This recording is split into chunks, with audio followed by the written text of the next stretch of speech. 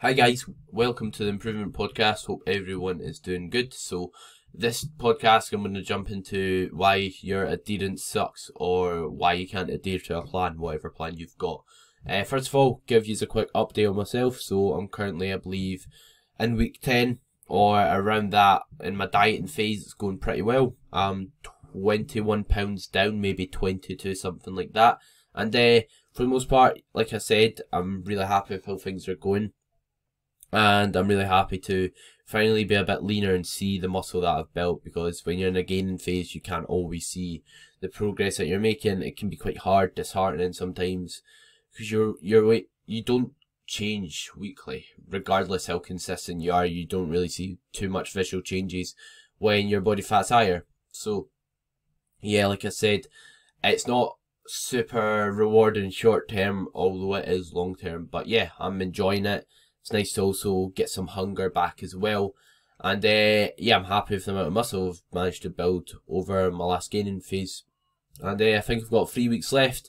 And I'm starting to see more and more detail, which I'm happy with. Some more veins appearing, etc. But as for the podcast, as I said, I'm going to touch on why your adherence sucks or why your consistency sucks when it comes to training, nutrition, all that sort of stuff. So, first of all, what I want to touch on is diet. So I'm going to touch on diet, then training, and then just some general guidelines of why you might not be able to stick to the plan. So first of all, is convenience. So when it comes to your diet, you want to make sure it's convenient. And what I mean by this is you want to make sure the foods that you're eating daily are easy to prepare. You don't want to be eating foods that take half an hour each meal to make if you're going to be out the house for work and you just don't want to commit to taking ages to make your food daily. There's nothing wrong with making it convenient. So in terms of how to make it convenient, batch cook your food. So you don't have to cook one meal at a time. If you're cooking chicken and rice, do it for the whole 7 days. Then you've got your food set out for the week and you've got that meal ticked off. That's you one step closer to hitting your food goal. And in terms of other foods, like I said, just make sure it's not going to be super awkward to eat consistently if you want to have some structure of your diet, because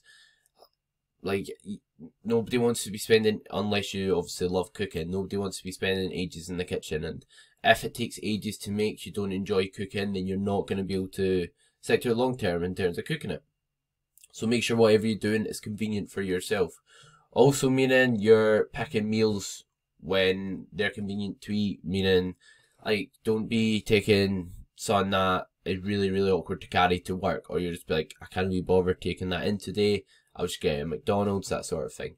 Sounds silly, it sounds really small, but all these little wee things you can do add up, and I'm a big believer of that.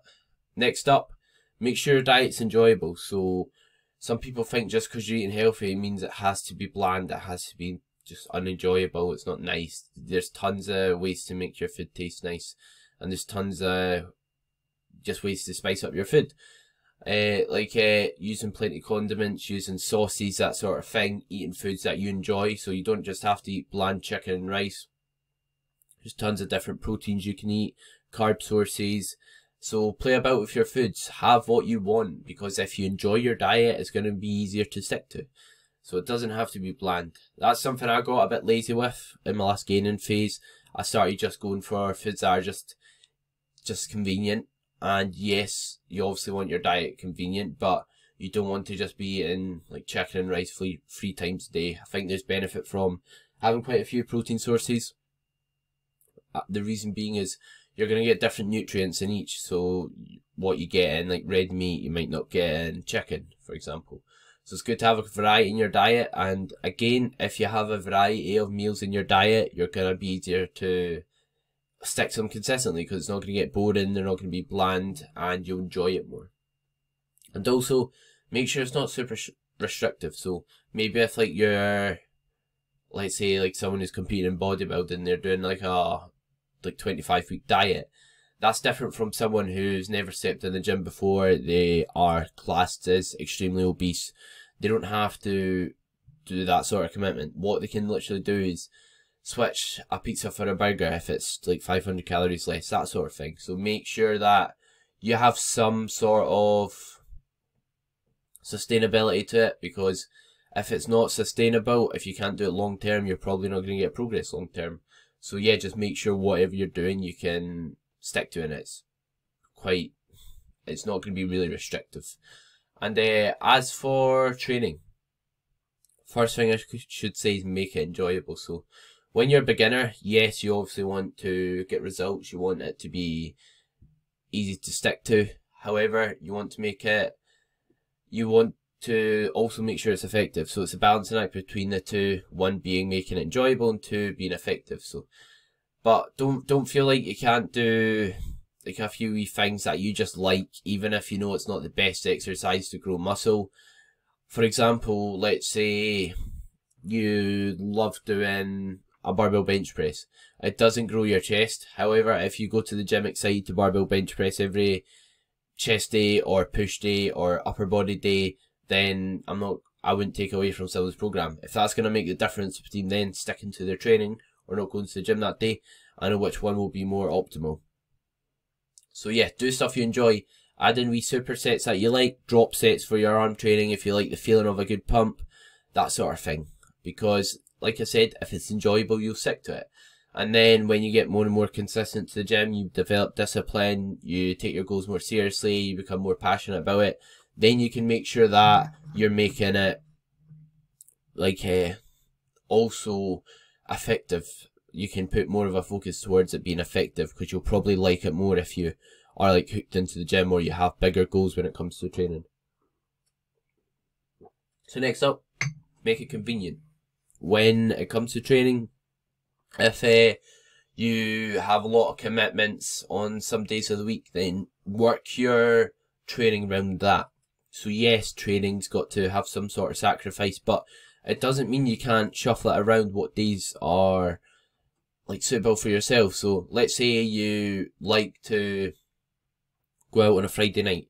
Not that's gonna be in line with your goals, but you can still move your training so you're doing it before Friday or on Sunday, so that you're not going to miss a session being rough. Make sure whatever you're doing, you can stick to it long term in that aspect. So yeah, you could argue, let's say you train Monday, Tuesday, Wednesday, Thursday. Yes, it's not going to be effective on paper, but if you know you're drinking Friday, you're going to not have time to train before you go out, you're going to be well rough Friday to Sunday, it's still better getting 4 training days in right next to each other than getting no training days in, or 1 or 2. So think about what's better, not what's the best. So I think that's somewhere where a lot of people mess up. They think, what's going to get me to my goals the fastest? What's going to get me to the goals like the quickest and like be most effective? Whereas you should think, how can I improve, make sustainable habits and changes long term? Because yes, you might be able to cut your calories and like be really restrictive for a week, but if you fall off plan after that, then it's not going to do much good. So yeah, make sure the days you train are sustainable, and put wee methods into your training to make sure that you're not spending too long in the gym if you don't like spending long there. For example, like I said, do supersets, which are just doing like one exercise into the other, or drop sets, which is a way to get more work done in a shorter period of time too, or yeah, take shorter rest periods. You might think, oh, I need to rest 5 minutes in between my squats, but if you aren't going to get all your session in, or you aren't going to go to the gym because you don't want to be there that long, then it's not going to be sustainable again. So just make sure you're doing it, taking like a time during your sessions that suits yourself, that you can stick to. Next up, make sure your training's in line with your goals. So if, like, let's say you love, like, we'll go with like trying to improve your fitness, you love cardio. If you're gonna be like weight training 5 times a week, it's probably not gonna be sustainable if you've got no cardio in it and you hate weight training. So obviously it depends on your goals. Let's say you want to build muscle, then cardio is probably not the best idea, but if you can tailor your training in line with what you want to achieve, because you're going to stick to it. Usually people don't want to stick to something, or they don't stick to something because it's not in line with their goals or values. And this gets me to the next category, just some general tips. So make sure you're doing something that's in line with your values. Let's say I'll just put I'll just use an example. Let's say someone was 50-year-old, they are really overweight, again, like let's say they're extremely obese, they want to lose weight so they can watch their children grow up or watch their grandchildren grow up so that they can have independence, say when they're older, so they can have good health and live longer. That's what they value. Link it to your goals. So link training to being able to live longer, to being able to see your grandchildren grow up, to be able to have good health, to be able to have independence. So yes, this might seem far-fetched, but the same applies. Let's say you just are really low in self-confidence, you are just really insecure about your body. Use that fuel. That will help you stick to it. So think, this step is going to move me towards having a body I'm confident in. This step's going to push me towards having a body that I can take my top off when I'm at the beach or something like that. Just those wee, like, just highlighting the importance of hitting your goals, hitting your training will go a long way. So do that and highlight when you do, like, make progress. Highlight when you do well. So if you are, like, progressing in the gym, highlight that to yourself. Don't just think, oh, this one exercise doesn't go well. Think, I added 2.5 kilos to the bar today. I managed to stay consistent for the whole week. It could even be, I didn't get 5 McDonald's this week, I got 3. That's progress. Highlight progress. Take pride in it. And make sure, just make sure you know you're moving forward when you are, because that will just help with your consistency massively. Next up, have a routine in place. So with the gym, there's not always going to be times when you want to go, and it's important just to try and have a routine and try and make it a bit second nature, like brushing your teeth. Because if you can make it second nature, then you're going to be more likely to stick to it. For example, let's say every day after work you go straight to the gym. That means you won't be getting home, you won't sit on the couch, you'll be like, oh, I'm comfy now, and then patch it. If you have a routine, you know exactly when you need to go and what you need to prepare to be able to go. And then it just makes things much easier. You don't have to you don't have to train at a time that's inconvenient for yourself. Just having a routine and making it almost robotic will do you a lot of good in that aspect. And next up, don't rely on motivation. So motivation, something that this post is absolutely butchered on Instagram. You see it all the time, or I do anyway, when it comes to people with fitness pages, but it's true. Like, you're not always going to be motivated, you're not always going to want to go to the gym, but remember your goals. If you want to hit your goals, you need to do what it takes to hit them. So there's always an excuse to make. Like, everyone's got an excuse. The most consistent people in the world at any sport, they're never gonna want to train all the time. Like, the amount of times where I don't mean this in a smug manner talking about myself, but the amount of times I could be like, I'm not gonna go to the gym, it's not convenient today, is I couldn't count on both my hands. There's so much just excuses you could make, so much reasons you could just say I'm not going to go today, but it's those times when you can go to the gym then that when you are motivated will be much easier. And most of the time, in terms of motivation comes when you're working towards your goals, when you're improving. You then will pick up some motivation along the way. If you're consistent and then you see progressions, that will get you motivated. So just try and stick with it at times you aren't motivated, and it will help massively. So yeah, sometimes you just need to suck it up, to summarise. And lastly, use things like lists, non-negotiables, And what I mean by this is, write down on a bit of paper, like I've got beside me, I've got a whiteboard behind me if you're watching this on YouTube, and write down all you have to achieve.